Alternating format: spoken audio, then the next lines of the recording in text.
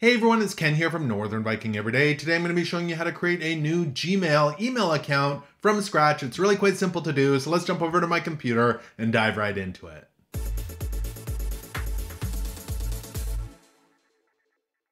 Alright, so I've gone ahead and loaded up my browser here. I'm using the Chrome browser, but of course you could do this in any browser, Mozilla or Edge, etc.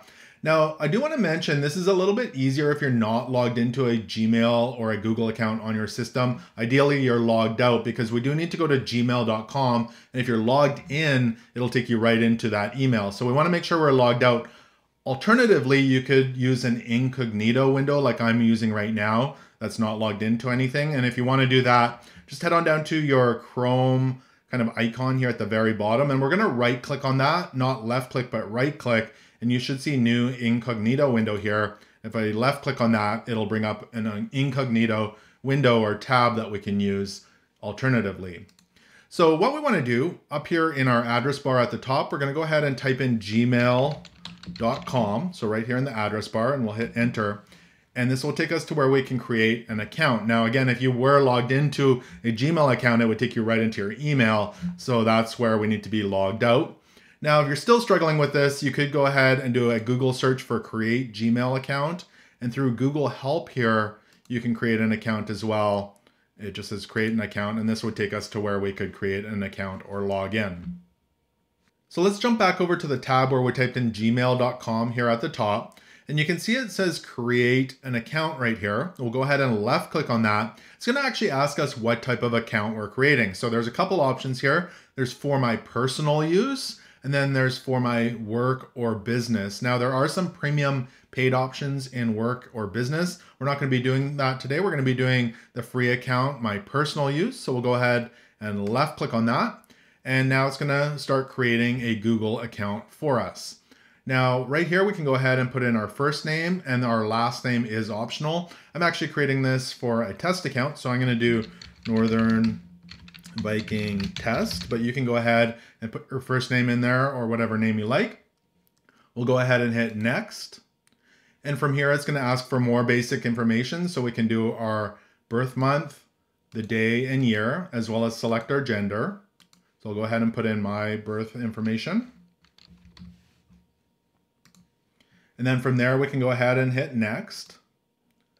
And now it's going to give us some options for an email address that it thinks might be what we're looking for. So northernvikingtest1@gmail.com, northernvikingtest@gmail. I think that's probably what I'm looking for. Or we can create our own Gmail down here. I'm going to go ahead and left click on that. But if one of those is what you're after, go ahead and select it. But I'll select this one here at the bottom.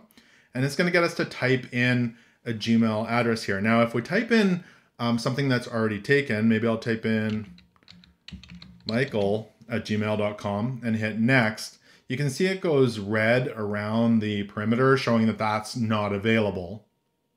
So I'll go ahead and type in the Gmail address that I would like to use here. So I'm going to type in Northern Viking Test, and my email address will end up being northernvikingtest@gmail.com. If I hit next here, it'll take us to the next page where we can create a password.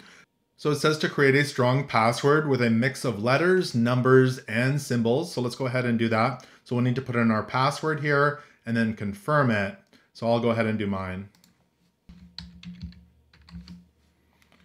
And then if you want to show them, you can go ahead and click in this box and it will reveal them. We'll go ahead and hit next. And then it wants to confirm that we're not a robot. So it says get a verification code sent to your phone. So we can go ahead and select our country here, put in our phone number, and it's going to text us a code so we can verify. So I'll go ahead and put in my phone number. And then from there, we'll go ahead and hit next. And I should get a code here sent to my phone. There it is. And we'll just go ahead and type that in here.